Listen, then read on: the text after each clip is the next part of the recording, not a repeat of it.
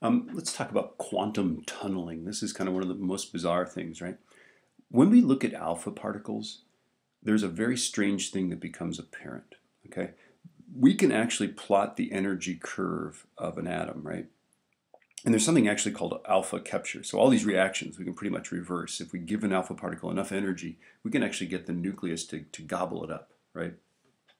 And if we do that, this thing here, remember that an alpha particle is positively charged and a nucleus is positively charged. So if we graph the energy, the potential energy of putting that alpha particle back into the nucleus, this is what the curve does, is it goes up, up, up, up, up. And that's because what? The voltage is what? KQ over R. This is the Coulombic repulsion, right? So we have to push it up, up, up, up, up, up, up, up, up. And at some radius here, this is the radius which you have to, to penetrate the nucleus, we have to get to that radius, right? At some radius, the strong nuclear force grabs that alpha particle and sucks it in, okay? But outside of that, because remember the strong nuclear force is this short range force, right? So we push the alpha particle up, up, up, up, up, up, up, up, up, and we have to get it to this energy here to get it into the nucleus, okay? But when the alpha particles escape from the nucleus, when they undergo a random alpha particle, alpha decay, they escape and they mysteriously have this much energy, right?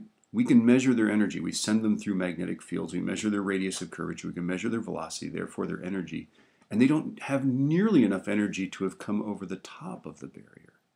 They've only got this much energy, right? So this was a great mystery. It's like, how can these things possibly escape when they should, what should happen, right, is that, somehow in the nucleus, the alpha particle gets to this amount of thing. And just like water pouring over a dam, it escapes. And by its velocity, we've got, it should have this much velocity, right? But it doesn't. It's got this much. So here's what we think, well, this is what we know is happening, right? Is that it somehow gets through this. Now, the tunneling, the notion of tunneling is that it somehow digs a tunnel through here, right? But that's not at all what's going on. What's going on is it's just the Heisenberg uncertainty principle. Remember that the energy of small objects is uncertain. It's not like conservation of energy, right? Okay. So what is it? It's greater than or equal to Planck's constant over 4 pi, right? Okay. So this means that for very small amounts of time, the energy can be quite variable, right? Well, how much time do you need? Well, not much. This is not much distance here, right? Okay. So there's a finite probability that an alpha particle will get a energy that it doesn't really have, right?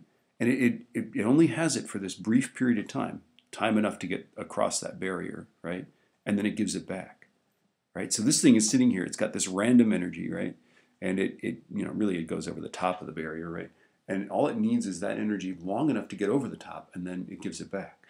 That's a weird thing. Isn't that weird? That's weird, okay? This is a purely random quantum event, okay? So when you hear that Geiger counter go bing in front of the classroom, okay, when I show you this demonstration, right? When you hear that thing go bing, that just means that an alpha particle in the nucleus got energy it had no business having, escaped through a potential barrier it had no business getting around, okay, and then gave the energy back as soon as it was on the other side. This is strange physics, isn't it? And then the other weird thing about it is that you cannot predict when that's going to happen. This is a purely random event. This is exactly the kind of dice that Einstein believed God did not play with, right?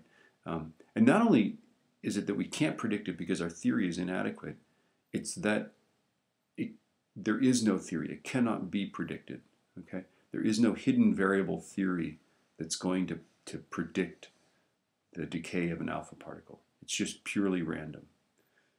Sorry about your brain.